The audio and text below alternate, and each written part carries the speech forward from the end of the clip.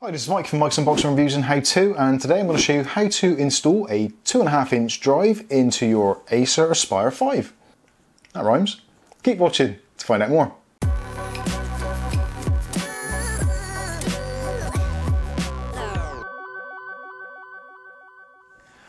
Okay, on today's video we're going to show you how to install an additional or a replacement hard drive for your Acer Aspire version 5. Now these are very popular on the market at the moment. There's both Intel and AMD versions with various specifications. Some of them actually come with a separate 1TB mechanical hard drive, such as something like this. But quite often they come with just a standard NVMe drive installed, giving you the option to install a separate drive if you wanted to increase your storage space and all those kinds of things. Now you can either choose to, again, you can put a mechanical drive in if you wanted to. The procedure is going to be exactly the same, but personally I would recommend going for a solid state drive such as this. This is from TC Sunbow. This is their 240GB X3 model. Now I picked this up actually off Amazon, really cheap. There's a fantastic offer on, and I think this one cost me about £15 for a 240GB drive. So for the sake of £15 to double the storage capacity of the Acer Aspire 5 is fantastic value for money. So stick with us, we're going to take the drive, put it in the machine, configure it, and it should be pretty simple. So let's get into it. Okay, so what tools we're going to need for this? So obviously you're going to need a drive of some sort. You need a cross-headed screwdriver or Phillips type screwdriver, something along those lines. Ideally magnetic headed, so you makes it a little bit easier to put the screws in and out. And also some sort of pry tool or a kind of spludger tool, so that sort of thing. Even a guitar plectrum style device will be fine, just to remove the black plastic shell from the back of the case. Ideally also as well, some form of microfiber cloth or something like that, just to put the laptop on when it's upside down to prevent any damage to the aluminium shell. Okay, so we've got the unit upside down now and we've got access to the screws. Now there's 10 screws from memory, 1, 2, 3, 4, 5, 6, 7, 8, 9 and 10. So let's go ahead first of all and take out the 10 screws. For this particular job you don't actually really need a parts tray as such because all of the screws are exactly the same size. So as long as you group them together, it should be fine. Okay, so with the screws removed now you can use your pry tool or plectrum, whatever you want to use, to remove the case. Now I think I found this easier, if I remember rightly, starting from the rear and working forward.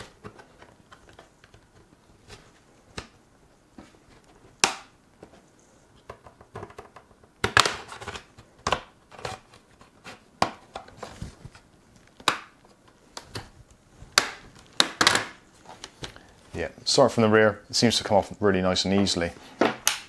So looking inside the unit, now the area we're going to be concentrating on is this section here, and you should find actually inside the unit itself there is the tray itself, which is already screwed in, the SATA connector, and you should find just underneath it, stuck down to the chassis, is your connection ribbon. Now this particular ribbon is used to connect the SATA connector to the main board. Now there's two areas where this connects. One is on the end of the unit itself, and the other one is in this corner here of the motherboard, which I'll try and get you some close-up shots so you can see exactly where it goes.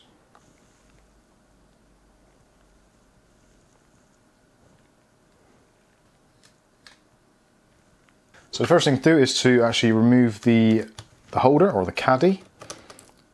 So there should actually be 4 screws in these caddies, but mine seems to only have 3.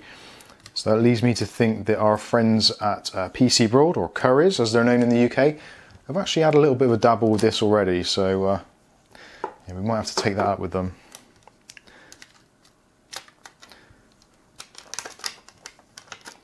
So there is the plastic caddy. That is our SATA connector.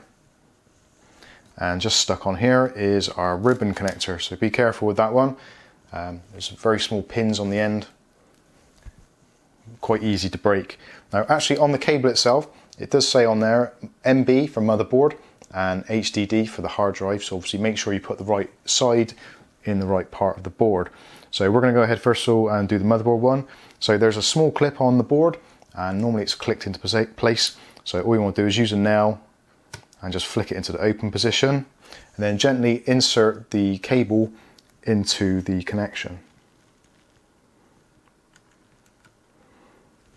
When the cable's in fully, just push the connector down and that should lock into place. Then all we need to do is do exactly the same thing on the other side for the motherboard connector, sorry, the hard drive connector. Again, I'll give you a close up of this so you can see what it looks like.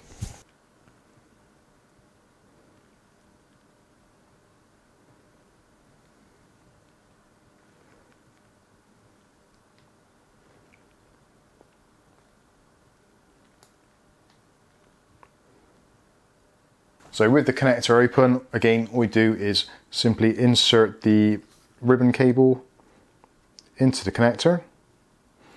And when it's all the way in, just hold the flap down and that will lock it into position. So this gives you a rough positioning of where your hard drive is going to be, or where the connections are going to be. So we're going to get our drive now. So taking a look at the connectors on the back, you obviously want to line those up to where they're going to be actually on the drive, and then also make sure that it matches up where you're going to put your drive. So this is the orientation it's going to be. So in this case, it's going to be facing up.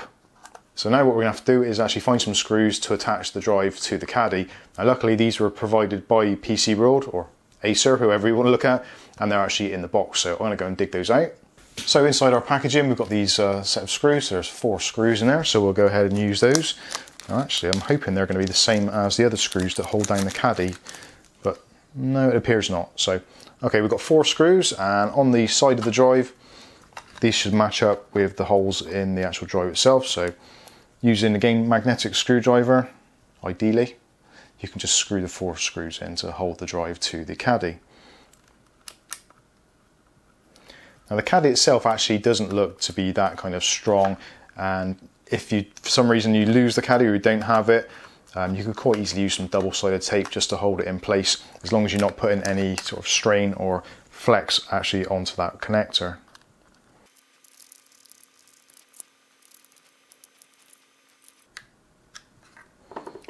So with the 4 screws in, this is what your drive should look like.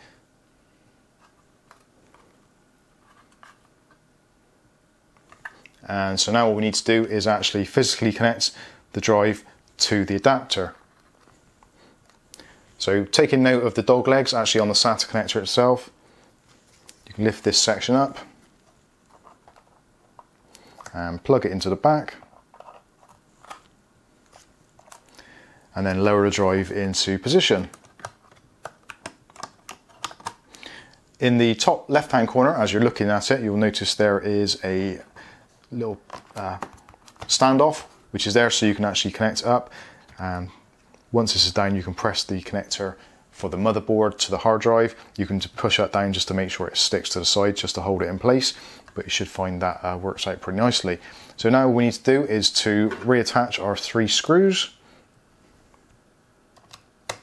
or 4 screws if you've got the right version. So again, on my particular version, because I'm missing a screw, I'm actually going to leave the one out, which is where the locating lug is, because that isn't going to move around anyway. So that's going to be nice and safe and secure. So just the final check, make sure everything is connected as it should be, and then we can go ahead and put the back plate back on, the back cover back on, put our screws in, and then we can go into Windows. Okay, so we've got Windows back up and running, and I'm recording this in OBS so you can see what's going on. So the first thing to do is to check to make sure the drive has actually been recognized. So if we go into Device Manager, and then we can look at our drives. So in disk drives, we're now showing the TC Sunbow X3 240 gig. So that's fantastic, so that has been recognized. So now what we need to do is to actually allocate some space to that drive. So right click on the Windows key or Windows bar and type and choose disk management.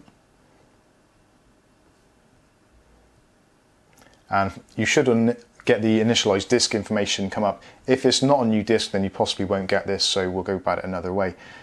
So we'll choose disk 1, that's the one we want to initialize, and we'll click OK.